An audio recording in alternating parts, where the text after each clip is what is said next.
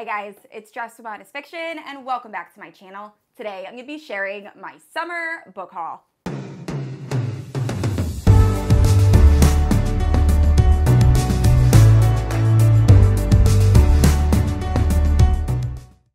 Alright guys, so I know I just posted a book haul like less than a month ago. However, I work in a school. So my school, the way it works is we break for 2 weeks and then I do home therapy and extended school year like ABA stuff in the summer. However, my hours are drastically reduced, so I have a ton of time to read. So I normally buy a decent amount of books during this like 2 year gap or 2 week gap, and I feel like I went a little bit overboard and I bought like a ton. So we're gonna talk about them. Most of these books are fantasy romance and then romance, and in romance I have romantic suspense, dark romance, forbidden romance, all that fun stuff. So as all of my book hauls, I sort this by genre. So if you're looking for a certain genre, you can look at the timestamps down below. And yeah, if you're unfamiliar with my channel, I post new videos every Thursday and Sunday. If you haven't yet, please like and subscribe. You can also hit the notification bell to be notified whenever I post new bookish content. You can also check out my Instagram and Goodreads, both linked down below. With all out of the way, let's talk about all these books. All right, so starting off with YA Fantasy, I have 2 books for this. First up, we have Twin Crowns, and this is by Katherine Doyle and Catherine Weber. This is a very fun and unique YA fantasy. It is following 2 twin girls, and on the night of their birth, their parents tragically die. So one girl, Ren, is kidnapped by a witch, and this witch hopes to raise Ren to be a liberator for all of the witches. And then our other character, Rose, ends up being orphaned at the very beginning, and she is raised by the king's second in command. Now, she has no idea she has a twin sister, and she lives a very luxurious life, but also a very lonely life. So this book is really what happens when these 2 trade places with each other, and it was fun. I really enjoyed it. It has every trope you could want in a YA fantasy, and then it did have its dark moments, but also very well-timed comedic moments. So I highly recommend checking this out. This is like the perfect summer YA fantasy. And next up for YA Fantasy, we have the Stardust Thief, and this is by Chelsea Abdullah. So I've heard very good things. This is actually the Fairyloot edition.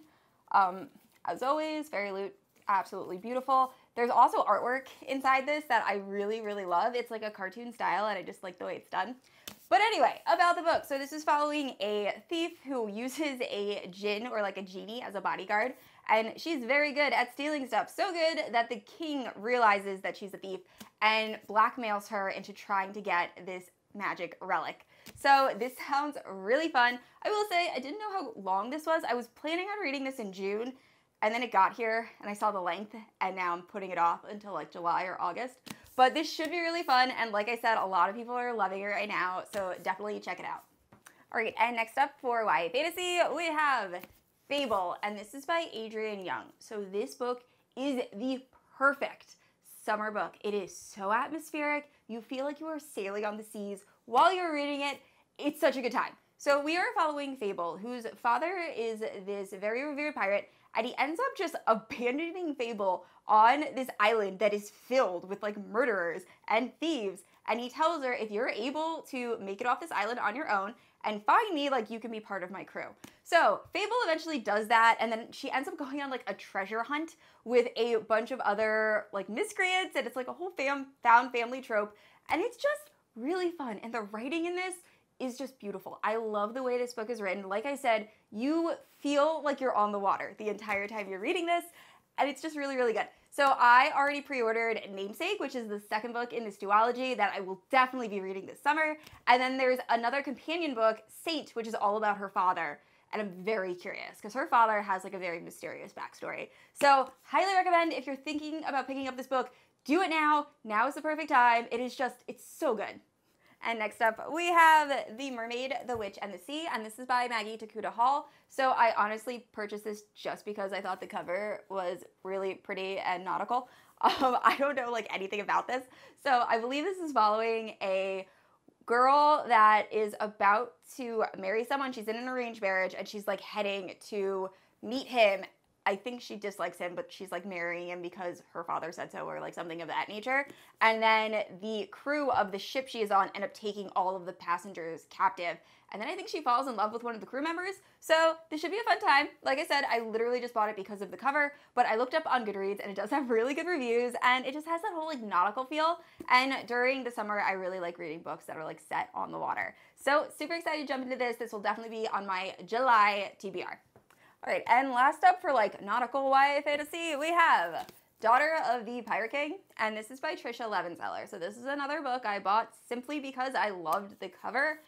Now the issue is I don't love Trisha Levenseller's writing. I read The Shadows Between Us, and I think I rated that as like one of my lowest rated books of 2021. I don't know, I feel like her books are very short and she tries to like cram a lot in there, and her main characters are like overly angsty. And reading the back of this, I feel like this main character might have like that same thing going on. But I'm still very interested. This is a very short book. A lot of people have said this is one of their favorite books by Trisha Levenseller. So I'm willing to give it a try. We will see. But yeah, so I believe this is just following a 17-year-old girl that ends up being taken by pirates, but that kind of tries to like take over the ship herself or like something of that nature. I could be completely off base there. But I'm curious. So I will also be reading this at some point in July. All right, and then next up we have Extasia, and this is by Claire Legrand. So I don't know very much about this. I know that it is a sapphic, witchy, gothic tale about this girl that ends up being one of the higher-ups in her coven. And I honestly don't plan on reading this until the fall. It just gives me those like autumnal vibes. And I actually have 2 books on this list that are like witchy and creepy that I'm very excited about. So yeah, I don't plan on reading this for a while, but it should be really good. All right, this next book, I'm actually not sure if it's YA fantasy or adult fantasy. However, it's a sequel, and I love the first book. So this is For the Throne, and this is by Hanna Whitten. So the first book, For the Wolf, was one of my favorite reads of last year. It's following these 2 girls, and one of them is For the Throne, and the second one is For the Wolf. So the first book, we're following Red, who is the sister chosen for the wolf, and after escaping this like super eerie and menacing forest, she meets the wolf, and she finds out that he's not exactly what she was expecting.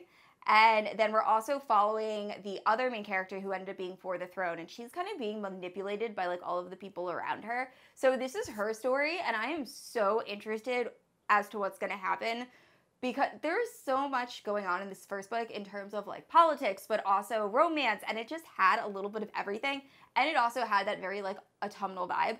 So I'm excited about this. I think it should be really good. I know it kind of got mixed reviews, but I absolutely loved the first book, and I'm very excited to jump to the second one. Okay, this next book is an adult fantasy, and we're just going to talk about Fairyloot for a second. So first up, this next one is Her Majesty's Royal Coven, and this is by Juno Dawson. So this is like a witchy story, adult fantasy story, and it's following this witch society that was started by Anne Boleyn. I love that premise. However, Fairyloot. So the first 3 Fairyloot books, 2 Fairyloot books, no 3 Fairyloot books we received were all black and white. Like there was no color whatsoever. And I was like, this is weird. Like, why are they kind of assuming that adults don't like color? Because a lot of their other like YA books are very colorful. Then this came in.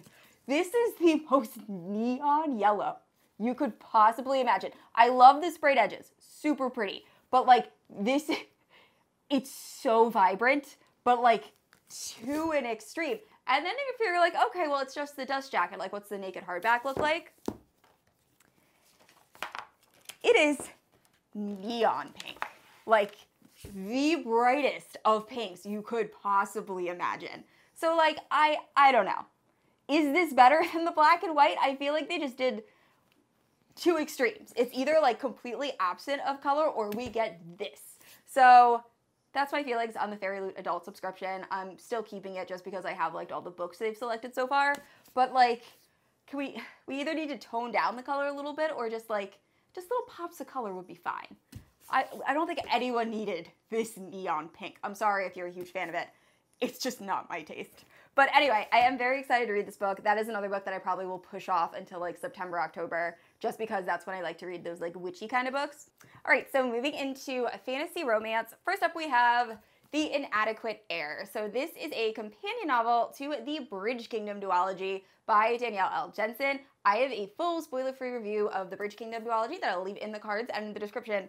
but I'm so looking forward to reading this. I'm actually waiting for the audiobook to come out. I don't believe it's been released yet, but if this is half as good as The Bridge Kingdom, I think it's going to be amazing. So definitely looking forward to jumping into this one. And moving on, next up we have Wicked Beauty, and this is by Katee Robert. This is the third book in her Dark Olympus series. So the first one is Neon Gods. I love that book. It is so good. It is like the perfect amount of spice and romance. The world building's a little messy, but it's totally still amazing book. And then the second one's Electric Idol. I wasn't a huge fan of that one. I know that is a lot of people's favorites. I didn't love the romance as much as Neon Gods. So this one is like a menage type situation. It's a relationship between Achilles, Helen of Troy, and Patroclus. So this should be really fun. I've been seeing a lot of people say that this book is a little bit more plot heavy than the other two. I think I'll be okay with that. I generally like Katee Roberts' writing. I loved the Disney Villainous series, so this should be really fun. And last up for fantasy romance, this is actually like a monster romance, and that is The Beast, and this is by Jenika Snow. So I'm actually reading this for a vlog that should be released by the time this video comes out. I'm doing it in collab with Sam Reads a Little, so I'll have her channel linked down below in the description. Love her content. So this book is a novella style book. It is following Beauty and the Beast retelling, except the Beast never turns back into a human, and it should be fun. I've seen really good reviews. I got this when it was on sale on Amazon. I will say, this book arrived in terrible condition. I very rarely leave negative reviews or ask for a refund of a book. This book came covered in lotion. I know that sounds really disturbing now that I'm thinking about it, but like completely covered to the point where I opened it and my entire office smelled like a very strong floral scent. And it actually kind of ruined the cover of the book, if you can tell. Like, I got it off, but anyway, just know, if you're ordering it from Amazon, you might have an issue. But anyway, I'm very excited to read this. Hopefully it's good. Still very nervous about monster romance at the time of filming this. I've only read one, and I didn't love it, so we will see, but very excited to jump into this one. All right, so moving into romance, I'm going to start off with like dark forbidden romance, and then move into romantic suspense, followed by contemporary, like lighthearted romance. So first up, we have All the Thorns Remain. This is by Jennifer Hartman. This is probably my favorite Jennifer Hartman book. I talk about it in my May wrap-up. This is following a guy. It's a male point of view, which I typically don't love, but it really works for this book. And he has been recently divorced. His wife cheated on him, and he is just out for revenge, and he does not care who he hurts along the way. And he devises this scheme in order to get back at the person that his wife cheated on him with. And it's just a wild story, but I really ended up enjoying it. It is very depressing. I would definitely check trigger warnings, and you get very frustrated with like every single character in this book, but it was really good. So definitely, if you're a fan of Jennifer Hartman or you want to try out her books, I very much recommend this one. All right, next up is probably the most taboo out of all the books on this list, and that is the Off Balance series, and this is by Lucia Franco. So Lucia Franco is slowly becoming one of my favorite romance authors. I'm currently reading Hush Hush by her, and it is so smutty but so good. I'm like really liking it. And this series is super controversial. It is totally not going to be for everyone, and I think that's valid. This is following a girl who's trying to make it as an Olympian gymnast, and she's training, and she ends up having a relationship with her gym coach. And there is a significant age gap between these two people, and he's also in a position of authority over her. And it's kind of uncomfortable feeling. So if you are triggered by any of that, I do not recommend picking this book up. There were parts of this book that I did have to kind of skim because it was just not, it made me feel very uncomfortable. However, I am living for their relationship, and I kind of wish I wasn't, but it is a very addicting read. This relationship is probably the most toxic relationship I have ever read in a book. Like, it has so many problems, but I can't stop reading about them. So I still have to kind of figure out my feelings regarding this book. However, I definitely do plan on finishing the series.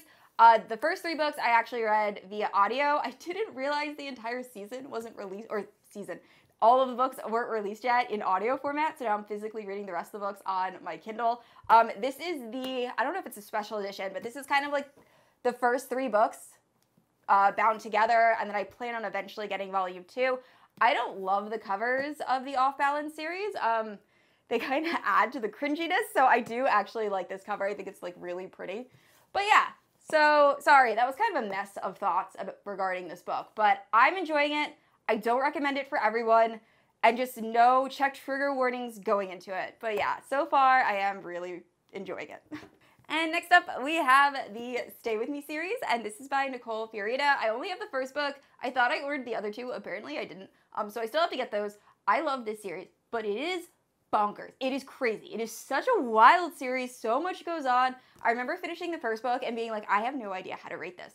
So we're following our main character who's been diagnosed as being a sociopath. She like doesn't show any emotion, and she's just been getting in trouble in school. So she ends up being shipped off to this reformatory college where she meets Ollie, who is her exact opposite. And he has the disorder that he feels emotions too deeply. And he decides that he is in love with our main character and is going to do everything to get her to be in a relationship. And it's just, so much happens. This feels like a soap opera. Like there are so many just crazy things that come out of the woodwork, and I couldn't put this series down. Like I couldn't stop reading. So I highly recommend. I love this. I feel like there are going to be people out there that absolutely hate it. Totally okay. But yeah, definitely give it a try. See what you think. Ollie Masters is like my new favorite book boyfriend, but it was really, really fun. All right, and next up we have The Words, and this is by a Jade. I actually have a full Rockstar Romance recommendation video. I will leave in the cards and in the description. This book was amazing. This is probably one of my top reads of 2022. I know it is super chunky, but you can easily read this book in 2 sittings. It is just so addicting. So this is following Lennox and Phoenix. Phoenix is this boy who kind of has a troubled life. He is pursuing a music career, but before he can do that, he needs to graduate high school, and he is failing his classes. So he enlists Lennon to tutor him. Lennon is this super sweet girl who's being picked on in school because of her weight. Her father is this composer, and she's really afraid she's not gonna like live up to his expectations.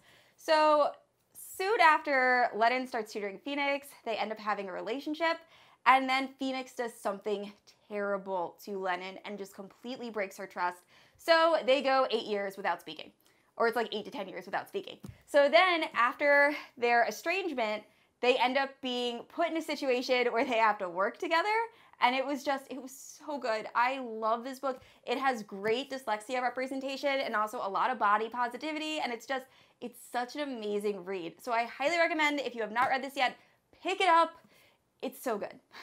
All right, these next 2 books are both by Kate Stewart. So first up we have Someone Else's Ocean. This is following Ian and Cody. So both of our main characters are going to St. Thomas in order to escape their lives. So Cody has moved there after working in New York for a while, and she's just unhappy. So she's been living in St. Thomas and just getting by and trying to figure out what she wants to do with the rest of her life.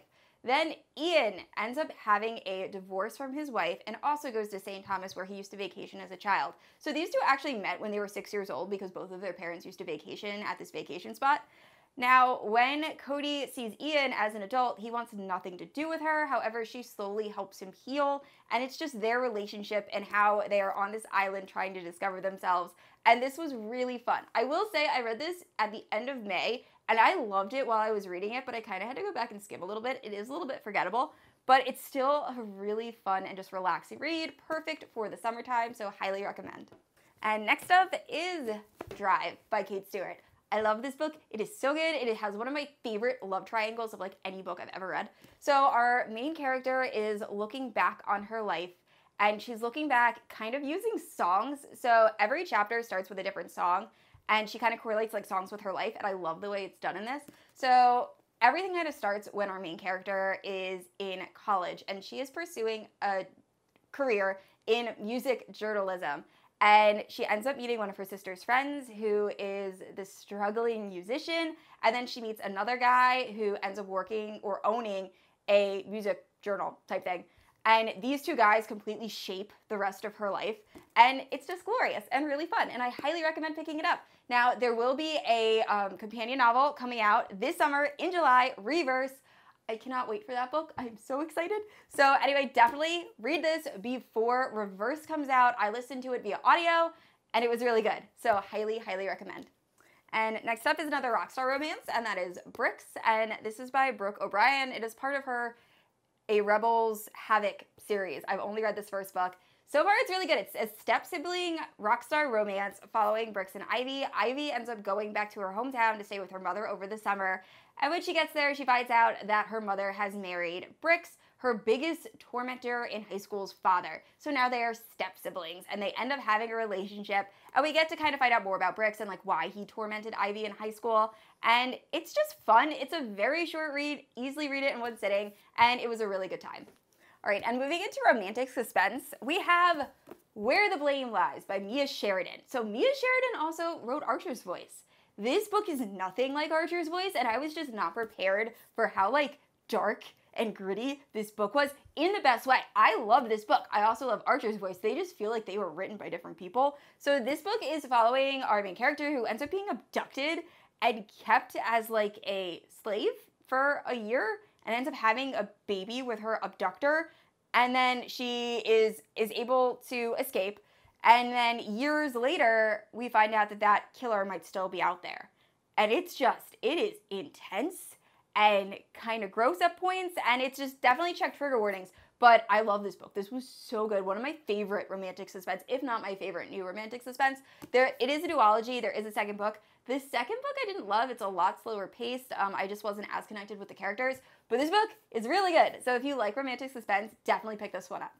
All right, and next up I have the entire Crossfire series. So I actually got this from Thrift Books, which is why these books look a little rough.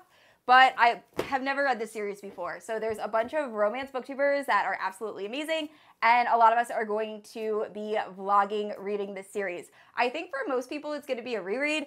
Like I said, I've never actually read this series before. I know it came out during like the 50 Shades of Grey era, and I'm really curious. I know it's a millionaire romance, and yeah, it really is giving me like 50 Shades of Grey vibes. I read all the 50 Shades of Grey books.